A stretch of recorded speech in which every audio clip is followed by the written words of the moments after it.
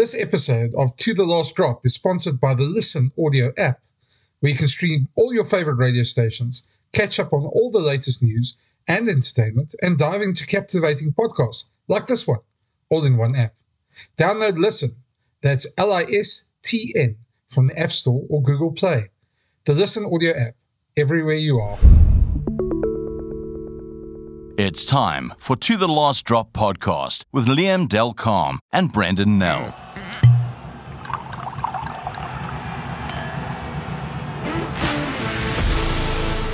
Happy New Year, everyone. This is To The Last Drop. I'm Liam Delcalm, and with me, as per usual, is Brendan Nell.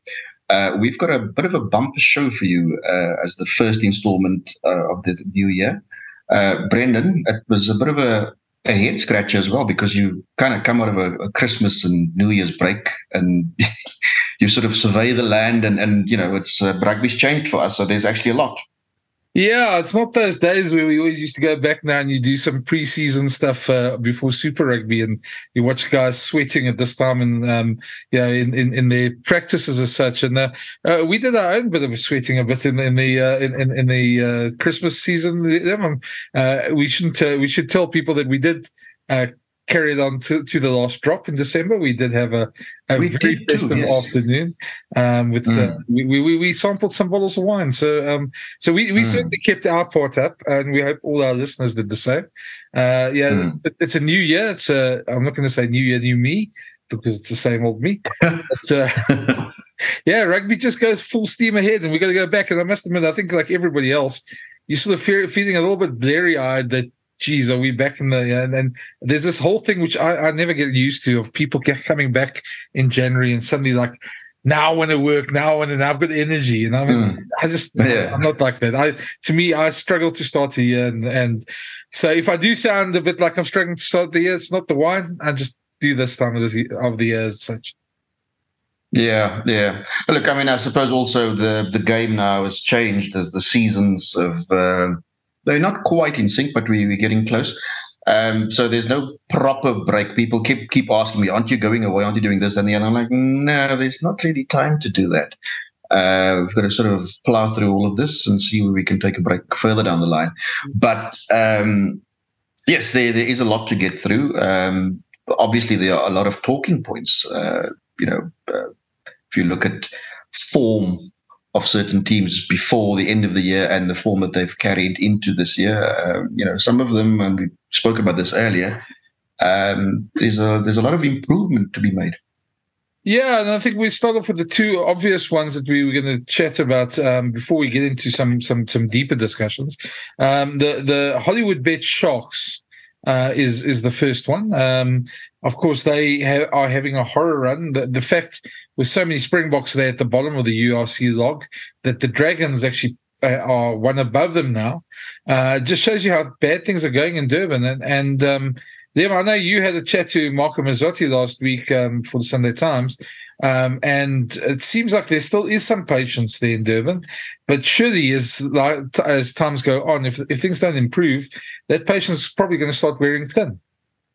Yeah, I had to sort of make the point in copy that, and this was before the Lions defeat, which made it one win in 9, which obviously even compounded matters for them. But he seemed to be, before that game, still fairly upbeat.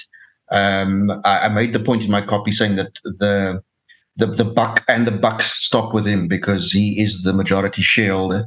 But he's very much committed to this cause still. I didn't get any sense that he's growing tired or weary of this. He did make the point that the results have upset him. He was quite keen to make that point, and that whereas in the past he might have felt a little bit some unease. He's happy and confident that they've got the people in the right people in the right areas to sort of get them through this tough, especially in the coaching department. He feels that they've got people there that are capable, and the turnaround will eventually, will come about. Well, I think to be fair, I mean, I think anybody who's watched professional sport for years knows that no owner of a team is going to go throw their guys under the bus. You wouldn't expect them to do that. but you can understand the angst around the results as such. And, when you're investing lots of your own money into a team, and when you've got the caliber of players that the Sharks have, you expect better results. And the fact that they threw away an 18-3 lead against the Lions, wonderful for the Lions to have that comeback. But from the Sharks' point of view, you sit and scratch your head at how did it even get to that point? To be fair, also, I think there has already been an element of people being held under the moving bus. If you think of maybe the former, the erstwhile Sharks coach that coaches somewhere else now. Marco was quite keen to make the point that, if you look at some of the things that have been contributing factors to their lack of form, has been a bit of a perfect storm that has sort of helped drift them. Help drift them, of course. And he mentioned injuries. Obviously, that's always a key one. But then also how the Bok absentees, whether that's through injury, also at the start of the season, guys coming back from World Cup, they weren't available for the Sharks, and that has also been a contributing factor. And I suppose there are other franchises that were also hit by that, but I suppose the Sharks have invested heavily, so they were always going to be affected by that. Yeah. But of course, fans won't put up with that. I mean, they want results. 1 out of 9 obviously isn't good enough. So they would be keen to see some kind of turnaround very soon. Two things there is, I think, one, the Sharks went out and bought all those Springboks players or developed them themselves. They wanted that Galacticos type, superstar sort of squad. And that comes with a price, obviously, with an international season. And until the global season actually gets sorted out by World Rugby, if that ever happens, that's always going to be a problem. Secondly, I think there's a bigger deficit between the so-called rest of their squad and their Springboks. And John Plumtree said it quite honestly the other day after the Stormers game, where he said, we can't keep on wanting our Springboks to come save us.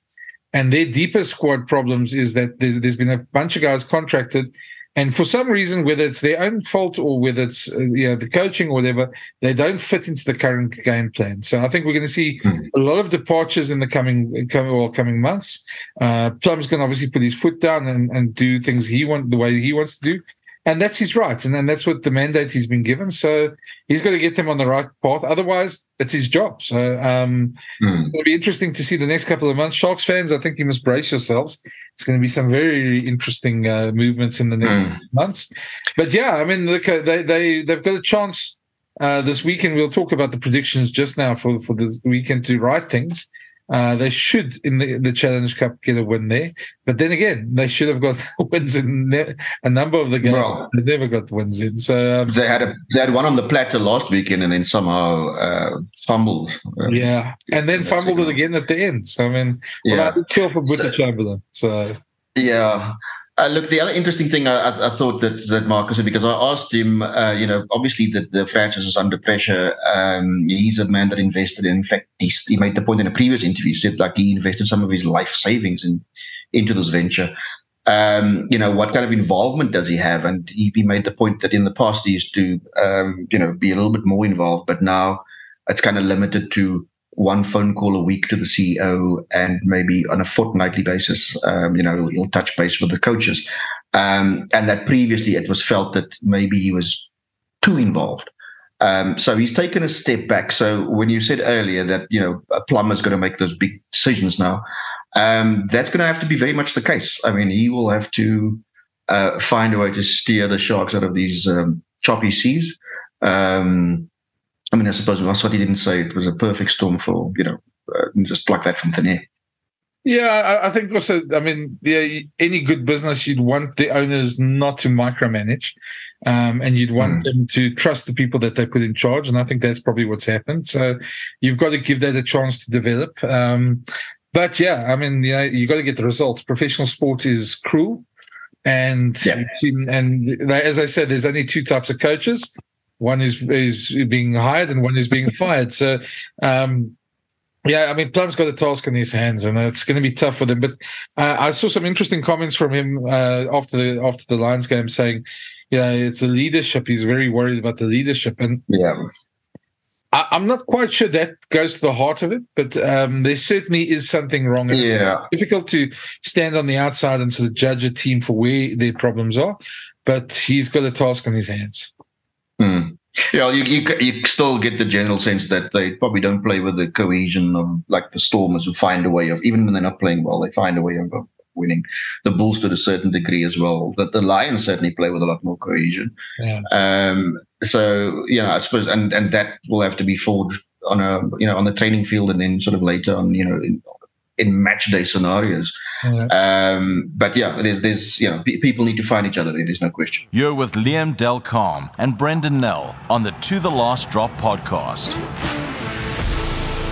We got a special guest tonight, all the way from Toulouse, but he's the La Rochelle scrum coach. It's ex-Springbok prop, World Cup winning prop Gurthro Steenkamp, who coaches La Rochelle scrum, and La Rochelle, of course, under pressure this week, having lost their opening 2 games, the defending champions. And Liam and I caught up with him and chatted about just where they are and what's happening. Have a listen. Well, for the last segment of our show, we welcome a very esteemed guest, former Springbok and Bulls stalwart, a man who is a World Cup winner. He's got strong opinions on a lot of things, in particular on the scrum. And he will share some of his opinions on wine as well a little bit later on. Gurthro Steenkamp, welcome to our show. Hi, how's it going, guys? Great to be here. Looking forward to our chat. Good to have you. Thanks for taking the time. Yeah. Gurthro, I mean, just to fill people in on you, a lot of people might not have seen you because you've gone off to France and you've disappeared out of South African screens, but maybe just fill our listeners in on what you've been doing the last couple of years. Yes, obviously, I had 6 years at Toulouse, at Stade Toulouse, retired in 2017, and then I went into coaching. Went into specific scrum coaching, helping individuals, working with athletes all over the world, from amateur level all the way to international. Helping them find solutions in the scrums, and obviously dipped my toes in the corporate space as well, doing some team building. I enjoyed it, some seminars. But yeah, the last 5 years, I've been scrum coach in France. I was coach at Colomiers in Pro D2 for 2 years. And I've been very fortunate enough to be part of La Rochelle the last 2 years. Winning those 2 Champions Cup the last 2 years is unbelievable. So, that's what I've been up to, focusing on helping our players and, giving my best that I can as a coach. To be honest with you, if I see how the game has evolved, I'm happy where I'm sitting behind my computer screen. Yeah. Tell me about the move to La Rochelle. Obviously, you're a Toulouse man through and through. Were you torn? I used to be. All right, let's clarify that now. I'm Je suis Rochelais. Now Stade Rochelais. No, it's unbelievable. Obviously, I'm grateful for the time I've been in Toulouse. It's been an amazing time. The people in Toulouse are fanatics. And, even though when I go back, I don't have the impression that I stopped like 6 years ago. When I'm going there, I'm still signing autographs for an hour long. And when I go to the reception, the chef will come to me and say, like, "Are you hungry?" I'm like, "Yeah, I'll have a small snack." And then he comes up with a massive platter of charcuterie and foie gras and wine and everything. And like, what the heck's going on? So I'm still well received. And especially when I go to the restaurants in Toulouse, very well received. So I'm very grateful for that. Clearly, my investment into rugby, it's still paying off in Toulouse. But yeah, La Rochelle's just on another level, in terms of it's still a club that's growing. The last years we were fortunate enough to win trophies, and it's something great which we are building here, especially with Ronan Agora at the head of things. The culture he's trying to develop. And like last year, I've been fortunate enough to win a few trophies in my career, but winning last year, it was special because like when we went on the parade in the city, there was like 50,000 people waiting for us. Yeah. And like even the day before on the game day, there were 40,000 people in town watching it on big screens. So people would just come to La Rochelle just to be there. And, I've never experienced in 2007, we were well received in South Africa when we won the World Cup. But the La Rochelle people, they're on another level. It's interesting because, it was such an amazing game as well. You guys, obviously went down quite early by quite a big margin, then fought your way back. Incredible when not many teams do that in Dublin anyway. Yeah, that's quite an interesting. That's a tough one. It was a tough one for me to swallow because I was actually in La Rochelle because I applied for my South African passport, and for some reason my file got lost in South Africa. So I had to watch the game in my flat in La Rochelle. I was very pissed off, and obviously watching this game, and my missus came up to La Rochelle with my son as well, just to, give me some moral support. And at some stage, she went out onto the balcony, and we started to score. And I just said, "You stay there." Don't move. And she stayed outside for 35 minutes. Watch the yachts come in. The game, I said, "Okay, you come back in." So, well, it was this summer. So I mean, it was summer. So no, that comes down to the type of the quality players we have, the leaders. You've got guys like Greg Aldred, Winnie Antonio, and Pierre Bougeret. Greg is still young, still young. He's not even 30 yet. But just and that's the thing about Rog. He's installed this belief into the players, that we are capable of achieving anything when we apply ourselves, and that just by trusting the system, backing each other, we have this phrase, right? Next job, let's go. And that's all they did. Players, they have confidence and trust each other. And obviously, you can't win it all, but that was definitely special. It just shows the character of the players. I was fortunate enough to experience something similar back in the day in 2007 in Durban. Right, we won against the Sharks. I'll never forget that. But and that's the thing. That's our core values in the club. It's work ethic. It's being honesty, humility, and family. That it's about leaving here, creating a bond, a brotherhood. And it's something unfortunate always experience in all franchises in the modern era. So, Roger's really trying to instill that in our culture, that it's more than just rugby. We are more than just teammates. Before I ask you about Ronan, you obviously now part of a very unique club as well. Super Rugby success, a World Cup winners medal, and now obviously a Champions Cup as well. I mean, how big is that club? If you put your head around it, or got your head around this? I'll actually be honest. It's actually quite funny. I'm probably in the coaching staff, the one with the most titles that they count. So no, but that's been the goal of the club. If you look at our coaching staff, we're all under 50. There's no one over 50 in our staff. We're all still young. I think Roger's 46, 45, around there. I'm 42. And we just got some of the other coaches that joined the 40 club. But, it's about, we're all specialists in different fields. And honestly, I've always said as a coach, I would have loved to find something. It's always been my goal to find something which I experienced back in the day with the Bulls. Not only as players, but the way the staff was connected, the way they communicated with the players, everybody working together. And that's what I found at La Rochelle. There are no egos here. We can have some discussions. We can challenge each other. We're here to help each other, reinforce each other where it's necessary and keep each other honest. And, in terms of a working environment, if I listen to what happens, a lot of other clubs, we are very fortunate because the coaches, we train together, we work hard together. And when the moment warrants, we will have the odd beer, rosé, or wine together as well. How has the dynamic changed for you? Sorry, Brendan. How's the dynamic changed for you? Not you. I'm talking about the club, because obviously, humble roots for the club, fought its way through the leagues, and obviously won the ultimate prize in European rugby. So it was almost as if it was, the little guy having something to prove. Now you've done it back to back, the biggest title. Has that sort of caused a shift? Do you have to find sort of fresh motivation or a thing that challenges you? Oh, obviously, definitely. You have to find it. For a lot of these players, the core group in the beginning, they just wanted to win one title, and it took, even last year, we had to tell them, listen, guys, everybody can do it once. If you want to leave a legacy, you need to be consistent. And we were driven by that second title. And this year, and that's especially, we've realized all teams prepare way in advance for us. Unfortunately, beginning of the season, we didn't have the results we wanted. There was the World Cup, all those type of things, like everyone else. But everybody would just step it up against us.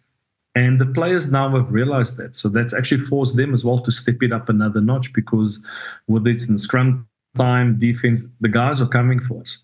So the target on our back has gotten bigger. Like speaking to a lot of coach post-game, sometimes like even for our scrum, coaches will be preparing 3 weeks in advance. I won't say which team, but one team was actually training 12 guys against 8 in the scrum, just to get us ready. So yes, definitely there has been a shift in dynamic. A lot of players had to make sure, right, what's the next step? What do we want to achieve this season? And what do we want to achieve going forward as a club? But we are very, very well supported by our directors of rugby, Robert Moore and Pierre Venner as well, and our president, Vincent Merling. They have a big vision for this club. So it's great. We have achieved something unbelievable by winning 2 Champions Cup, but now we need to go to the next step. So obviously in France, the bouclier is a massive thing. So the guys are really driven by that. So Gurthro, I mean, this season, obviously you guys have had 2 very close contests. Losing in the rain there against Leinster, and also then Cape Town, just very close games, both of them. How much pressure is on you guys going into this weekend? Oh, we have pressure every single week. If you look at our season so far, even the top 14, it was a few games we lost. And actually, if you take the 2 Champions Cup games and the 2 top 14 games, we lost 4 in a row. And the guys bounced back against Toulouse. They bounced back against Pau, winning our first away game. Obviously, there's pressure, but we know that all we can control is our next performance. And this week is Leicester Tigers. And the boys have had a massive shift. And, obviously losing against Leinster at home was tough for us, because we take a lot of pride in our home games, like any other team. So that was a really tough one. But, it was an intense game under the rain, not easy conditions. And, the Stormers, losing in that last minute was brutal. Lots of respect for the Stormers, but being a former Bulls player, that was a hard one to swallow, man. It was really hard to swallow. But, and just on a positive note, I think I should mention that is that, looking at the Storm, looking at a lot of the players, and I'll be honest with you, we all know who plays for La Rochelle, plays for Toulouse, and like some of the Stormer players I didn't even know. And the way those guys were playing, getting stuck into that, some of them are still young. As a South African, I was very proud of that. Seeing those youngsters coming through, so many players playing abroad. So from a South African point of view, that was great. So, but yeah, to come back to your question, we're on to the next job. Pressure, definitely. But, we got the players to manage it. But we also, we're not arrogant. We know we have to work hard for this next game against Leicester Tigers. They've done well. They've won away against Stade Francais in Paris. And, we need to make sure we get our basics right and add a bit more detail to our execution of our game plan. Yeah. There have been various responses to South Africa's entry into European rugby, or this Challenge Cup or the Champions Cup. And there have been some interesting comments emanating from France. I mean, what's been your experience? What's the sort of, what are the elements that the South African teams have brought to those competitions that you think, whether it's improved it or whether it's taken it a step back, whatever? I'll be honest with you, I'm a traditionalist, so I found it very strange the way in South African guys, because I came to Europe back in the day to play in the European Cup. I wanted to play it. Now with the South African teams here, it's no longer the European Cup. But that said, it's great for rugby. South African teams have changed the dynamic. What I'm enjoying now in South African rugby is, yes, we have that physicality, that brutality, but we're starting to see now players actually playing with the ball, running with the ball. I'm not talking just about the centers. We're actually seeing the wings getting the ball in hand, which is great, And obviously, when it comes to World Cup time, we go back to what we know best, dismantling opposition, and we might not be the most expansive rugby. But since the South African teams have come into the Champions Cup, it has created something different, because its opponent we didn't know in the beginning. We didn't know where they stand. And we have seen as well with the South African teams playing in the URC, it's allowed that competition to boost. And it's actually lifted. I can't even remember what the competition was called before with the Irish teams and the Welsh teams, but it was a very average competition. But having the South African teams in the URC have lifted things up. And now the same in the Champions Cup. like players. I'll be honest with you. Everybody respects South Africa in France and in Europe, all over the world. But especially after this World Cup, there's so much more respect. But you can also see that South Africans have lifted their game, all of them. But that's how we work. Winning a World Cup is so much more. It's almost like we're seeing every single South African player now saying, I want to be part of the next one. So those guys have upped their game, and we're seeing youngsters, players we might not even know, that are bringing it. We saw the Stormers, playing against Leicester away with the so-called B team, and they almost pulled the truth.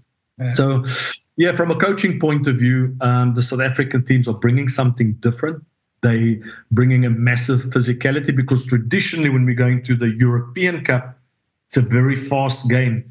It's similar to what we experienced back in the day in Super Rugby.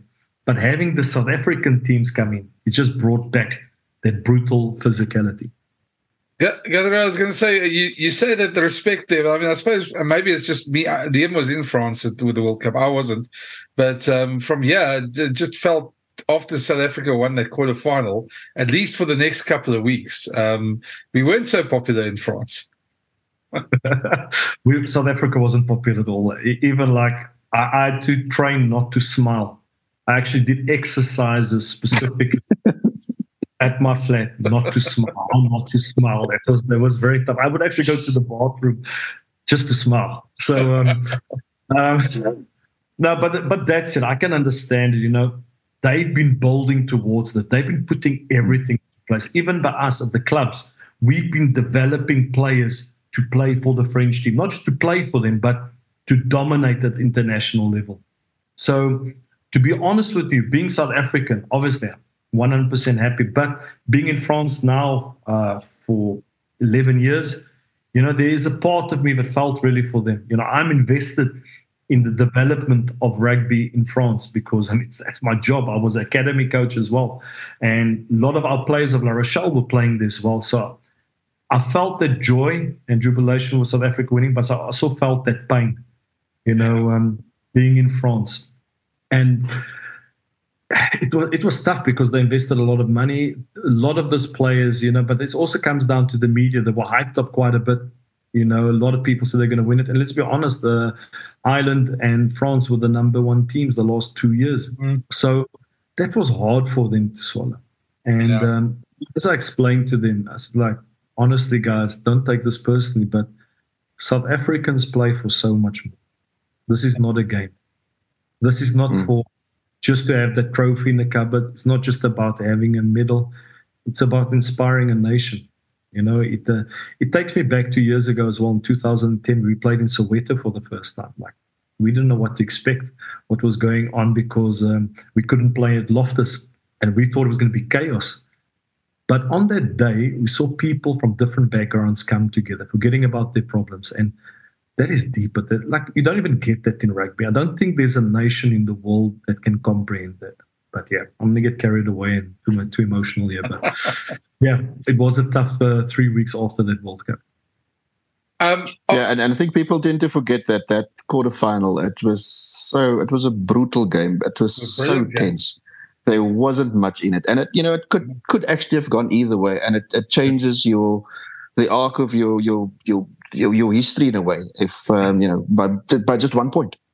No, it's crazy, in South Africa, hats off to the boys, the players. You could see everybody was connected. I read the book of Rassie, and I can understand how he works. And that season. But I can tell you this: that the boys, they gave it their best, and also just whoever came in, they just kept on delivering. And that's the great thing. But I'll tell you this.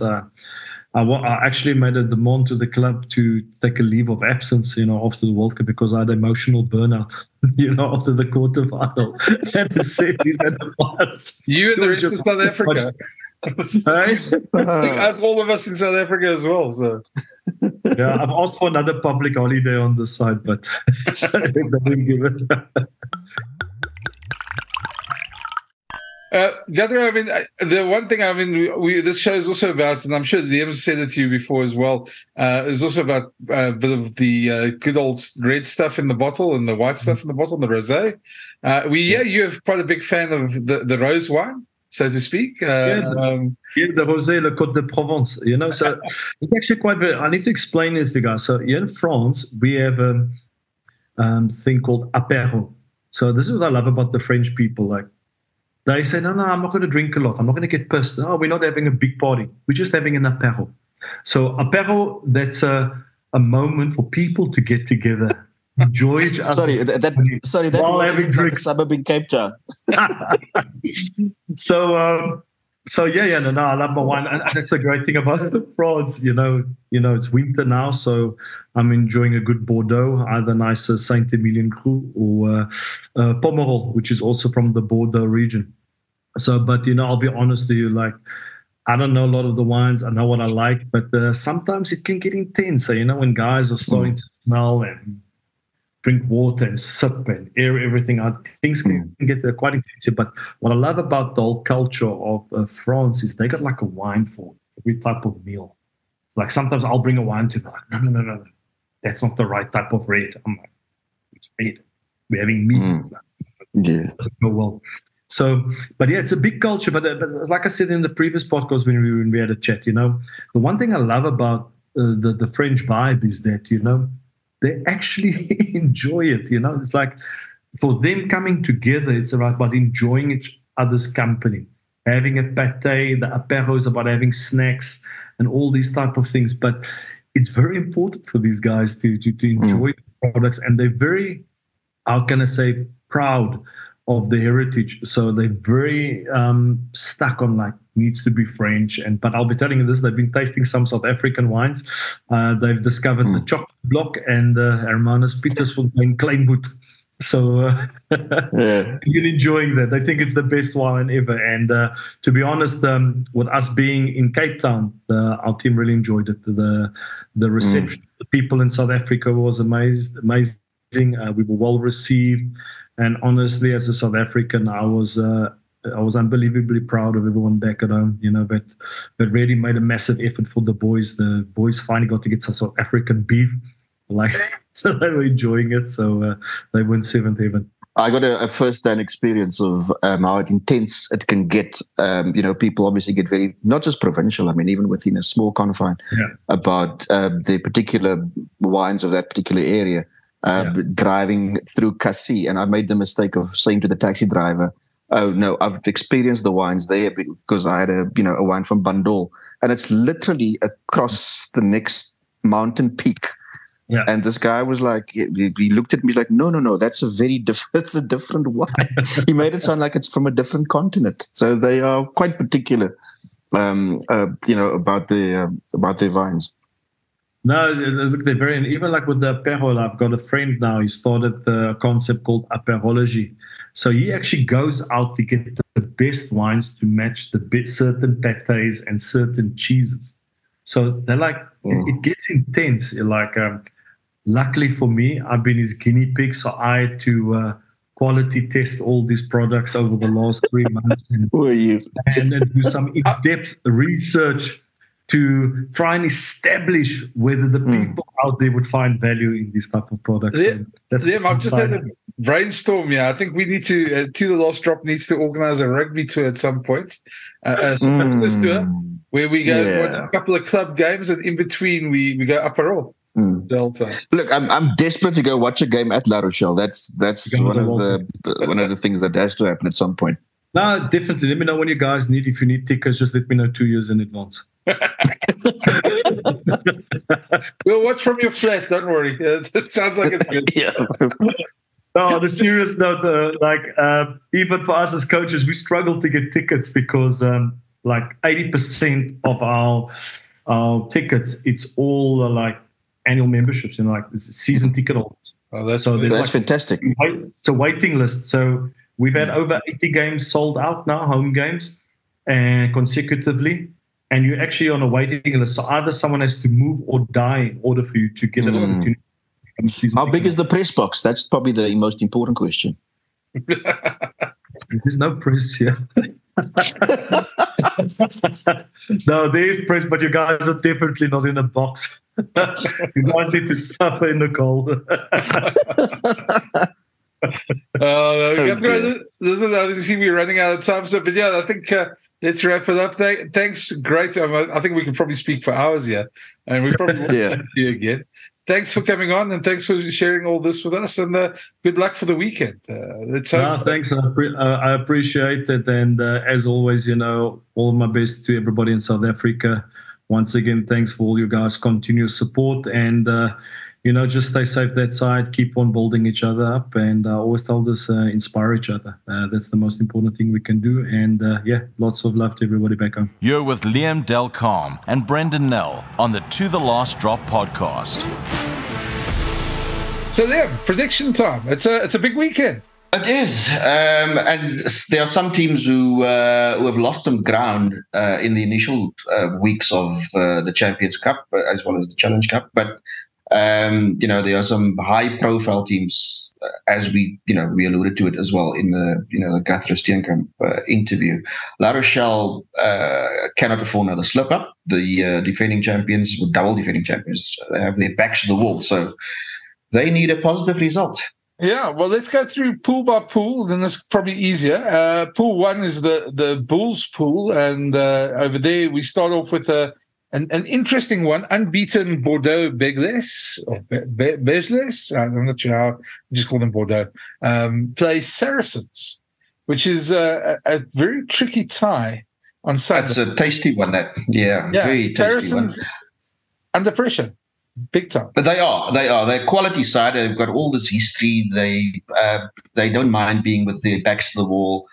I feel though that the pressure they're under at the moment perhaps is a little different from the previous times they have felt the squeeze, and they're up against a side that when they play at home they are very difficult to beat. So and Bordeaux for the last 3 or 4 seasons, they've really,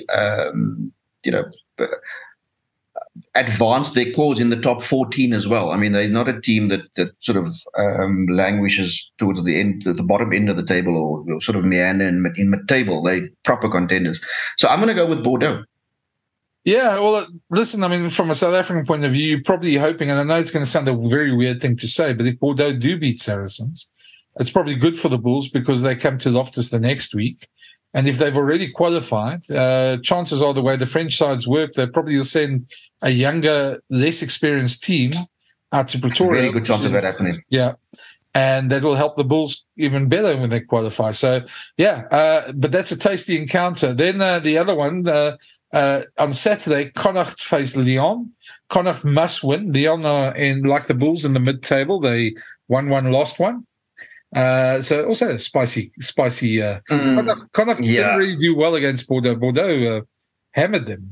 So if this game was if it was a home game for Connacht, I would have gone with them, no doubt whatsoever. And in fact, I think I might still go with them. I mean, Lyon again, like a bit like Bordeaux as well. I mean, you're not just going to show up there and take the points. But I think Connacht at the moment they've got quite a bit going for them, so I'm going to go with them winning by like 3 or 4 points. Not there'll be much. I must admit, I still think Lyon's tough to beat at home. I mean, the Bulls did everything right and still couldn't get a win there. So, although I mean, there were a couple of very interesting refereeing calls in that, which tend to happen in these European games. You're going to get used to it. Every time I say something about it, all our sort of colleagues in England and Wales and Scotland keep on saying to me, "But you're new to this. This happens all the time." So I suppose we've got to get used to some of these calls. And then, of course, Bristol playing the Bulls. I think Bristol, they are 8th in the Premiership, but they did beat Sale Sharks last week in Manchester, which is first time Sale have lost a long time. So I think they will start with the Ritz. Looks like a sellout crowd as well for them, and they're a tough side to beat at home when their backs are up. So I reckon the Bulls got their work cut out. And plus, the way the Bulls, the team that they're going to probably take, second string team, you expect them, if they don't do everything perfectly, probably 10 to 15 points. Yeah, the Bristol Bears, big, heavy spenders. Maybe not as much as was the case a couple of years ago, but they have some big name players there. I don't see a way through for the Bulls here. I tend to agree with you, maybe by, say, 9 points, maybe 10. Yeah, I think it's one thing for the Bulls to do it once off against Lyon. I think Bristol's a new place. I see it's going to be close to freezing, -2. I think everything counts against the Bulls in terms of that, and they're going to have to be almost perfect to do that. Can they do it? I'm sure they can, but you tend to see that our players don't like playing in those sort of temperatures at times, and Bulls are perennial bad travelers. So. Well, it's hoping we're wrong. I'll gladly eat my hat if we're wrong. So be quite interesting. Okay. Then Pool 2. Big game, huge one. Johan van Kraan's resurgent Bath Rugby hosting Sia Khaleesi's Racing 92. That's a tasty one on Sunday as well. It is. If it was a home game for the Parisian club, I would have said they would win, but they are not the best travellers. Bath, as you pointed out there, I mean, they are experiencing a bit of a revival, and it's a popular one because they are a much revered club in England. I believe the home team will win here. I think Bath at home, given their form, I mean, it's they're still a bit up and down, but I think they'll have enough to beat us. Yeah. Obviously from a South African point of view, there's lots of South Africans in that team as well. You hope for their part as well. Sia's team, of course, if they lose, they're basically out then because they've lost their opening 2. So they're not in a good position. They're very desperate. That should be a very interesting one. Also, with the French teams, it'd be interesting to see what team they take to Bath as well. We'll only know on Friday. Yeah, it will be. You can probably get a sense then of whether they've given up or not, because there's a huge emphasis in France on the top 14. So they tend to pick their battles carefully. Yeah. Toulouse, they're going off to Ulster. That's another nice one on Saturday. That's a huge one. That's a very, very big one. Yeah, I mean. Look, I mean, Ulster, notoriously difficult to beat at home and in those conditions. It's never, the conditions are never friendly, let's put it that way. So you kind of have to prepare yourself for wet and for the bluster and for, a crowd that's on top of you. So, but Toulouse, I mean, they are not the most decorated team in the competition for no reason. So if there's any team that can go there and beat them, it probably is Toulouse. And Ulster have lost at home this season. So they're probably not where they are supposed to be. I'm going to go Toulouse. Yeah, I was going to say, if there's any pack that is going to relish that sort of wind and rain, and that is the close to 1,000-kilogram Toulouse juggernaut. And, there's some big boys in that pack. They're not going to be scared of that. They'll quite enjoy the old-fashioned sort of rain and stuff. Other game, but here again, we'll probably have to see how they, what team they put out. Yeah, again, same sort of thing. But I think we should asterisk all these games with that. Harlequins travel to Cardiff on Saturday. Win would see them through to the next round, and they'd be qualified basically before the time. So Bath, Toulouse, and Harlequins could probably qualify if they all get wins. Yeah, I'm thinking Harlequins here. I mean, Cardiff, hot and cold at this, a little while back, but then mostly cold the last while. So I'm going to go Harlequins. Now we're going to go through quickly Pool 3 as well. Obviously, both Northampton Saints and Exeter Chiefs have a chance to qualify as well. They've got 100% record. Northampton, they host Bayonne, which should be an interesting one again. Which team will the French team send? But I think Northampton probably that one. Yeah, agree with you. Exeter host Glasgow Warriors. That's a spicy one. That should be quite interesting. It's a very intriguing one. I think this game, in many ways, will give you a proper sense of what the English Premiership, the strength of the English Premiership, and then the strength of the URC. Because Exeter, one of the leading clubs, or have become one of the leading clubs in England over the last couple of years. Glasgow Warriors punching, I'm going to say, well above their weight, actually, in many ways in the URC. So it is a very interesting matchup. And as much as I would almost routinely say a win at Sandy Park for Chiefs, I'm not so sure. I think Glasgow Warriors are entirely capable of going there and winning. I'm going to go Warriors. was going to say, I'm also going to call for the upset just from a purely UFC hat on. And I just think there's something, Franco's busy with something special there at Glasgow, and hopefully that'll carry them through, but it is a tough task for them. And also the playing styles. I mean, it's two teams that usually, have a proper crack. So hopefully the conditions allow them to. And then the final game in Pool 3, what would normally be a tasty one, but with the amount of injuries that Munster have, traveling to Toulon on Saturday. Tough one. I think Munster, they've got something like 44% of their squad is injured at the moment. It's something ridiculous. And I see Jean Klein's the latest one to go down. Just so a real bad injury count for them. They're going to need to stand up and fight, as their anthem says, and they're going to need a brave performance in Toulon, but I can't see them winning there at this stage. If there is one game that you would want to attend in this round of games, it's probably that one. I mean, I was lucky enough at the World Cup where a group of blokes from Munster sat in a pub next to the Felix Mayor watching the Ireland game. And it was a fantastic experience, a proper rugby bar. And I suppose this weekend, a very similar vibe. You will find it in Toulon. As far as the result goes, I think the home team will pull this one through, only because Munster, they're going to send a team there that probably isn't, they don't have the form, and you probably don't have the personnel. Yeah, and I think in Pool 4, there is some spicy ones. We start off with Leinster, who can qualify if they win, and they can eliminate Stade Francais at the same time. That'd be very interesting. Games in Dublin, Leinster should be favourites for that. And again, which team would Stade Francais send, given they haven't had the best of European seasons? I think Leinster, are the sure bets there. And I think the other one, DHL Stormers, Cell Sharks, there is a spicy one we'll be watching as well. Lots of South Africans involved. Tough. That's the interesting dynamic there, because most of the Saffers would have had a taste of Cape Town.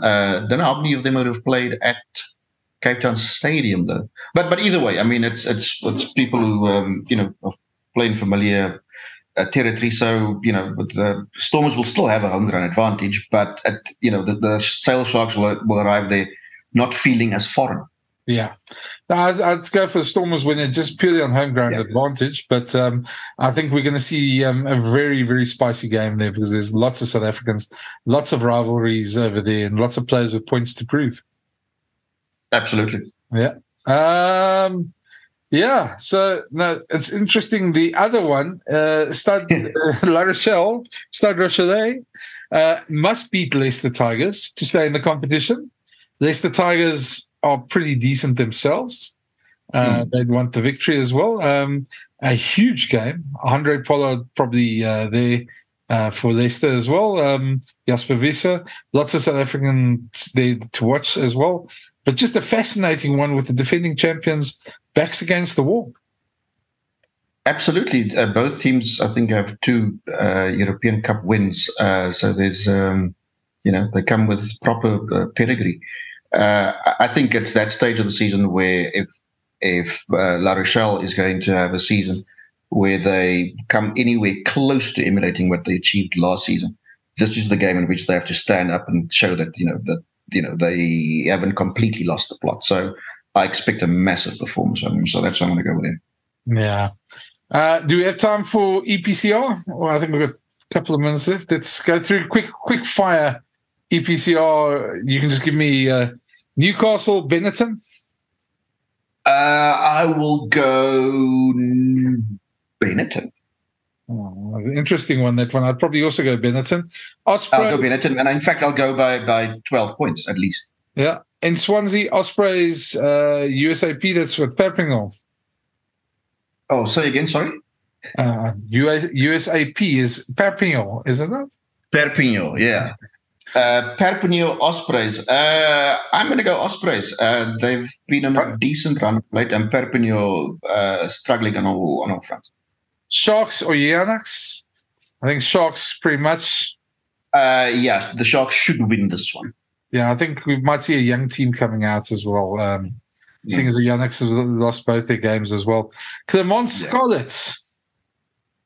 In Clermont. Clermont. Scarlets have lost a little bit of their luster, as far as I'm concerned. So Clermont at home, notoriously difficult to beat.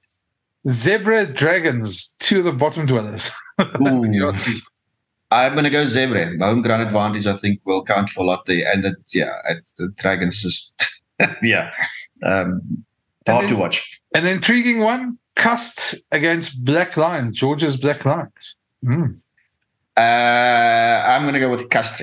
I think they will win it. I'll go for Black Lions just because I like the Georgian teams. Yeah, I remember the last game as well, you went Black Lions. I think they won, actually. Yeah. Edinburgh Gloucester. I think probably Gloucester. They look a bit in better form than Edinburgh at the moment. This is a difficult one. Yeah, you're right about Gloucester. Their form is decent. No, I'm going to go the home side this time. I'm going to go Edinburgh. Montpellier and Lions, both unbeaten. Lions taking a much depleted side in terms of experience. So Montpellier, if they took their front line 15 or 23, if you want to call it that, I would have gone Lions. But I think I'm going to have to go with Montpellier on this one. And last one, Cheetahs Pau in Amsterdam. Cheetahs. Yeah. Hup. Yeah. Yeah. Oranje. Yeah, there we go. That should be interesting in Amsterdam at least. So. Yeah, absolutely. Well, that's our predictions. Liam, you confident in all your predictions? So we're going to, would we go bet? Not entirely, no. I was going to use that excuse. It's early in the year. We haven't seen enough. But of course, we have seen enough. There's enough form to go on. But I think, as we said earlier, I think it's a big weekend for a number of big clubs or franchises. And, we'll know a lot more sort of by the end of the weekend.